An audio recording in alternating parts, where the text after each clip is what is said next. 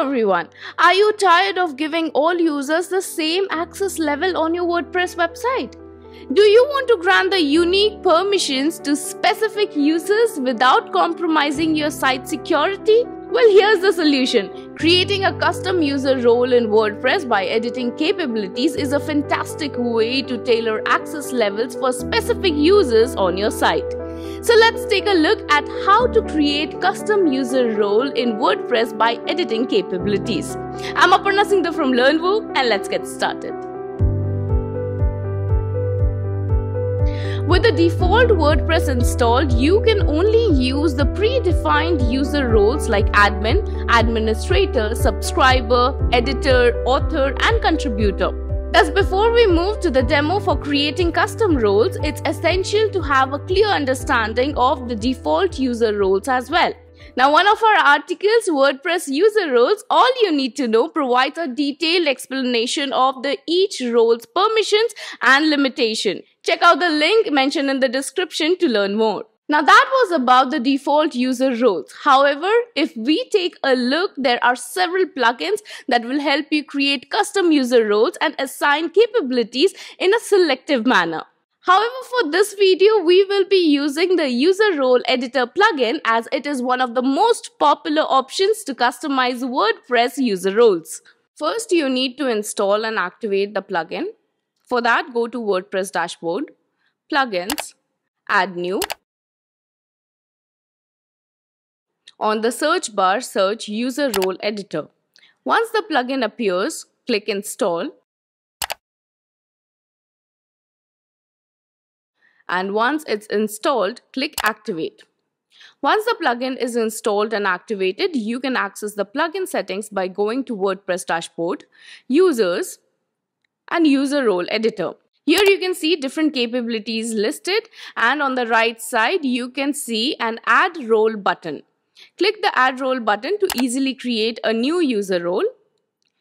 When you click the Add Role button, a new model window opens that has options to add a role name and display name to the new role. Along with this, there is a field to specify whether you want to make a copy of any existing role or not.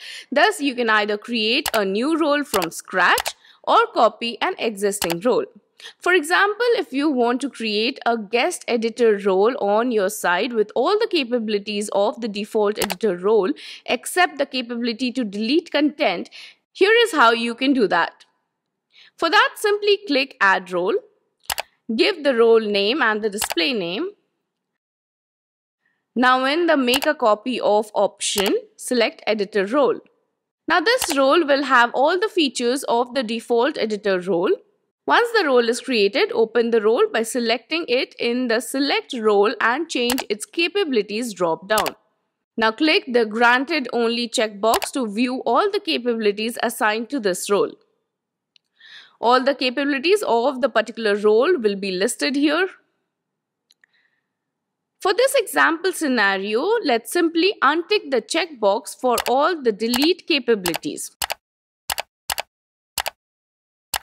Now once that's done, click the Update button. The newly created editor role will have all the capabilities of the default editor role except the right to delete content. Thus, this user role will have the capabilities that you have specified. Next, if you are a WooCommerce shop owner and are wondering how that would work for WooCommerce store, then you don't need to worry much because the process is the same for WooCommerce as well.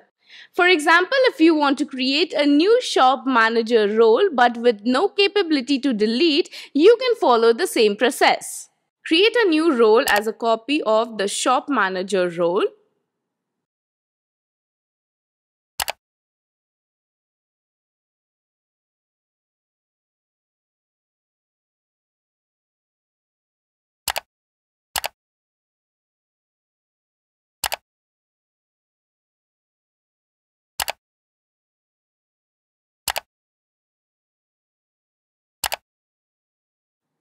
View its capabilities and remove all the ones associated with deleting content, product data, order or coupon information, etc.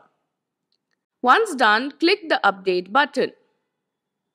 Now this shop manager role will have all the capabilities of the default shop manager except the right to delete the products and all the other datas.